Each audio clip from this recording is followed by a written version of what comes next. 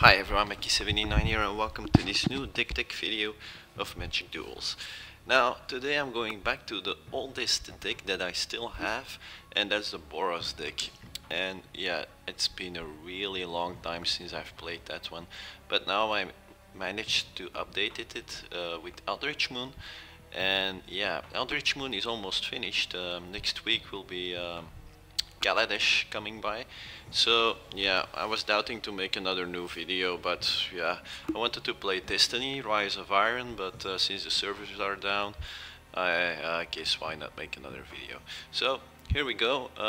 For the first card we got Gideon, Hero of Akros, and for a 1-drop he's pretty decent. We get a 2/1 body, and when he attacks with 2 other creatures we can transform him, and then we get Gideon Battleforged. And yeah, I guess you guys know this one by now. It's a pretty decent planeswalker, not quite as good as Ally of Zendikar, but he still gets the job done. Then a 1-drop Goblin Glory Chaser. For 1 red we get a 1/1, which is still great in this current meta. It's not too bad, and he's got Renown, so when he does damage we get to put a +1/+1 counter on him. And when he's got Renowned, he also gets Menace, so that's already 2 nice abilities for 1 mana.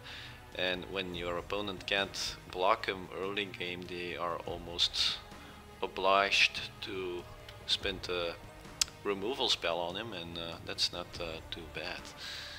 Then another 1 mana cost card is the Galvanic Bombardment. Now this is a good cheap instant speed removal spell, and it basically does 2 damage to a creature when you first play it. Excuse me. Now when you play him the second time or the third time or whatever, he's getting better, because the more there are in your graveyard, the more damage he does. So it's a pretty decent removal spell actually, and very cheap, very nice card. Then Abbot of Keral Keep, still a golden oldie, 2 mana, 1 red. We get a 2/1 with Prowess. Yeah, Prowess means that whenever we cast a non-creature spell, we get he gets +1/+1 until end of turn. Now when we play him, we get to exile the top card of our library, and until the end of our turn, we can play that card. So yeah, that's really good in these colors, because yeah, red and white, they're not known for having card advantage. So yeah, this helps go into our library a bit faster. Then I still play 3 copies of the Mage-Ring Bully, and yeah, I know it's maybe not the best card, but he still gets the job. He still gets the job done. It's 2 mana, and we get a 2/2. Okay, it's not too exciting there, but he does have Prowess, and we do play a lot of non-creature spells as well. But he has to attack each turn. So yeah, this one is still a bit in the doubt zone. I still like him, and yeah, to be honest, I wouldn't know what to play instead of him at that mana cost. So I think he's a pretty good card, and he can do a lot of damage when you play some non-creature spells. Then Twin Bolt, it's a card that you rarely see, but I still like this one. 2 mana, instant speed, and he does 2 damage, and you can also redirect it to multiple creatures or to a player or planeswalker. So it's a versatile card. You can do damage to everything actually, and I'm a bit surprised that it doesn't see play anymore, because it's the versatility that makes this card so good. Okay, I know it's only 2 damage for 2, but yeah, it is instant speed. For me, it's still a nice card. Then Chandra, Fire of Kaladesh. Yeah, I guess if you still want to play her, now is the time, because when Kaladesh drops, I guess the new Chandra will see more play than she does, because she only costs 1 mana more, and she does ridiculous things. And she also comes into the planeswalker. She's a planeswalker, so she doesn't have a creature site. It's immediately a planeswalker. But this one isn't, so she starts out as a creature, a 2/2, and whenever we cast a red spell, we get to untap her. Now we can tap her, and then she deals 1 damage to the target player, and when we deal 3 or more damage, in a turn, we get to exile her and transform her, and then she becomes a great planeswalker because her +1 damage, +1 does 2 damage to a target player, -2. We get a little bit of board control in the form of dealing 2 damage to a target creature, and last but not least, Chandra deals 6 damage to each opponent, and each player dealt damage this way gets an emblem. At the beginning of your upkeep, this emblem deals 3 damage to you. Now that's pretty nice as well. So okay, on to the next card. Yeah, the Garrison. I guess you guys also know this one by now. It's a card that sees a lot of play because it's just a great card. You pay 3 mana, 1 red, you get a 2/3 body, which is already pretty decent. But whenever this guy attacks, we get to put 2 1/1 red human creature tokens onto the battlefield, tapped and attacking. Now that's pretty nuts. If your opponent can't deal with it, it gets out of hand really fast. And we can transform him. How we do that, I will explain immediately. We get a 7/4 trample haste, and instead of the 2 1/1 humans, when he attacks, it's becoming 2 3/2 Eldrazi horror creatures that you get while you attack. Now that's pretty damn nuts. Yeah, and it melts with the battlements, so I shall explain when we get to that card. Then a card that's still in is Iroas Champion. For 3 mana, a red and a white, we get a 2/2 double strike. Yeah, that's just great. It doesn't do anything else but that on its own, it's just nuts. Then the Fiery Temper, 3 mana, 3 damage, is pretty nice at instant speed. It's maybe a little bit expensive, but yeah, we can also redirect that damage to a player, so yeah, that's pretty good. And if we're lucky, we get to play it for its madness cost. Now there aren't, I don't play the madness team. There's only one card in this deck that has synergy with it that makes me discard a card, and you shall see that card in a few seconds. Then the Exquisite Firecraft, 3 mana, 2 red, and we get to deal 4 damage to a creature or player. And when we get Spell Mastery going on, which shouldn't be a problem, it can be countered. Now, I guess you guys are starting to see the theme, so the point of this deck is just to put out some cheap creatures on the board, not too expensive, but that have a lot of impact on the board anyway. And if we can't get through anymore, we are going to try to burn off our opponent. Then the Collective Defiance, 3 mana, also the same cost as the Firecraft actually. He's got Escalate, so each time we pay 1 colorless mana more, we get to choose another one of these 3 abilities. And the first one, player discards all the cards in his or her hand and draws that many cards. So yeah, this is a synergy with the Madness. No, because you have to discard everything. No, never mind. But usually we will play it for the second and the third ability anyway, and that's to deal 4 damage to a creature and 3 damage to a target opponent, which is pretty good because for 4 mana you can get rid of creatures that is bothering you, and you can deal damage at the same time. Then Gisela, the Broken Blade. Now we're not playing her other side, Bruna, so I'm only gonna talk about her this time. Yeah, 4 mana, 2 white, flying, first strike, lifelink, a 4/3 body on it. Yeah, just an awesome card. Another great card also for 4 mana, Flying Haste. The Akoum Firebird attacks each turn if able, and it's a 3/3. Now the landfall ability, we're not going to be able to use it that much in this deck because probably we want the game to be over by then, by 6 mana, or yeah, we are not getting to 6 mana because we don't play that much land. Now anyway, it is a nice ability on top, and maybe it can trigger, and when it does, it is nice.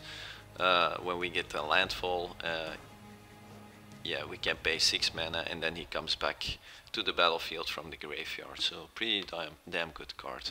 Also a nice card just to give some short impact on the board is these devils here for 4 mana. We get trample, haste, and a 6/1 body. Now it's a bit vulnerable against instant speed removal, like Twin Bolt, for example, deals just great with these guys. But if your opponent doesn't have it or is tapped out, he's going to get a lot of damage in one turn. Now we get to choose a defender when we attack with this, so it's basically kind of a removal as well. And if not, we're just gonna deal 6 damage, which is awesome. And even if we choose a blocker, he has trample, so probably there will be some damage that still goes through. Then the Angelic Destiny is a card that I was thinking of, should I play it or not, but yeah, it's just too great not to play it. It's 4 mana, 2 white. The creature gets flying, first strike, +4/+4, and when the enchanted creature dies, we're getting this back into our hand. And yeah, like I said before, we don't have that much card advantage within these colors, so yeah, at least we can get something back. Now, if they exile the creature or they remove it while we cast this and it's on the stack, then yeah, it doesn't count. It still winds up in the graveyard, so it's not invulnerable. It's still got its weak spots, but it's a great card. And yeah, if you can play it on turn 4, if turn 3 is one of these guys, and yeah, on turn 4 you can play the Destiny on it, yeah, then yeah, you swing for 12. That's pretty nice. The game will probably be over by then. Then here he is, Gideon, ally of Zendikar. Yeah, it's just a great beater. For 4 mana you get a lot on the board, and yeah, just a good planeswalker, and still sees a lot of play with good reason.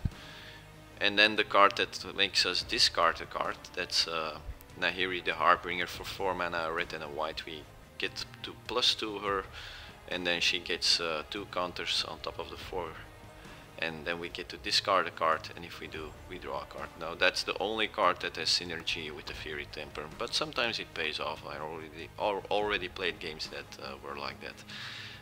Her -2 deals with yeah, annoying enchantments or artifacts, or even a creature. And yeah, the -8 is probably an ability that we won't be using with her this time. I can't imagine what we should go get. Yeah, we could get a Gisela, I guess. It's not bad, or even the Devils. We deal 6 damage, and yeah, I guess I didn't try, but I think they come back to your hand. Yeah, I don't know. It both says at the beginning of the next end step, so I don't know actually. If you search these guys with the last ability of Nahiri, do they come back to your hand or do they die? I don't know. I haven't tried it yet, so I can't tell you guys. Maybe someone of you tried that out. If you do, let me know in the comments, because I'm quite curious about that one actually. Because if you can deal 6 damage with the ability of Nahiri, it comes back to your hand, and then the next turn you can do it again. That's pretty good. But yeah, if they die anyway, then it's not that good actually. Then for the mana the land base, that's a little bit something that I've been working on for quite some time. First I played 21 lands. That's not enough, for sure. That's not enough. Then I played 22, and yeah, if you watch the curve, we have a lot of equally divided 1-drops and 2-drops, and the 3-drops are a bit more. That's 14, and then we only have 7 forecast cards.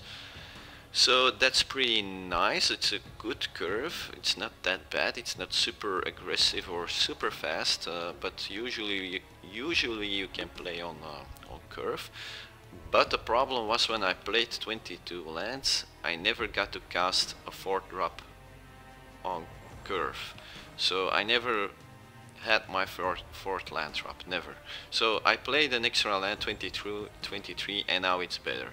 you shall also see that I don't play the evolving ones, which is not something that you're used of me, because usually I do play them in this kind of decks. But the 4 drops are pretty important in this deck, and I don't want to miss my land drop. So I play 4 plains, 9 mountains, because we play a lot of more red cards than we do play white, but we do play double white mana cost, so yeah, it's a bit tricky. Yeah, the spires here, it's just a mainland, which is pretty great. The Clifftop Retreat, 2 copies. Then this one is colorless, but I do play the 2 copies because it's just too great if you play its other side. And yeah, like I said, if you can, that's the card that melts, by the way, with the garrison. So if you get the garrison out and you play this land, or it's already there, and you pay 5 mana, then you transform it, you melt it, and then you get this one, and that's pretty nuts. I already talked about that card, but it's yeah, it's just a game winner. And then the Stone Quarry, that's actually the card that I play instead of the Evolving Wilds in this case. Yeah, and that's it for this deck. I actually book very good results with this. It's a bit more up-tempo. I won't call it super fast, but it is quite fast. And if you can play on curve, and especially when you're on the play, then you have a good chance with this deck of winning. Like I said, the curve is quite nice, it's good. Yeah, and I tweaked it a lot, it changed a lot. I've been testing it for a good, more than I think 2 weeks now. Yeah, I really like it. It's straightforward, you don't have to think it through all the time, you just play it like it comes. And yeah, it's quite nice to just drop some creatures on the board, try to protect them with a burn, or when they die you just burn your opponent to death. So yeah, pretty nice deck, and I think you guys will like it as well. So that's it for this deck video. I hope you join me at the gameplay video. See you guys there. Bye bye.